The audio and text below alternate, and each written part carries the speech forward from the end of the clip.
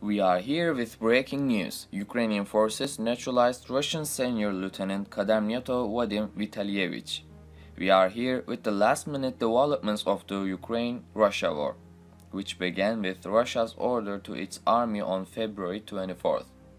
Do not forget to like the video before moving on to the news.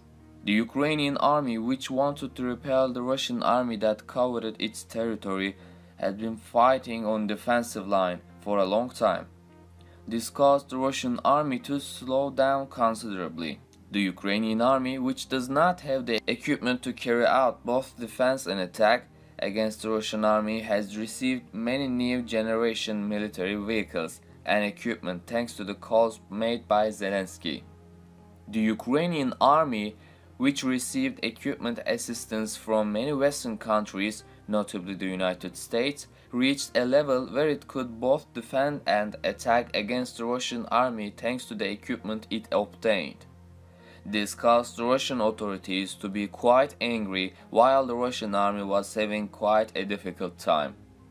The Russian army, which faced a much stronger army than the initial one, began to complain about this situation. Especially the Russian army, whose loss of military personnel has increased considerably, is quite angry about this situation as well. Ukrainian sources claim that the Russian army has lost about 32,350 military personnel. This situation greatly annoyed the Russian soldiers. The Russian army, which was greatly affected by this situation, received another bad news today. According to breaking news today, Ukrainian forces neutralized Russian senior lieutenant nato Vadim Vitalievich.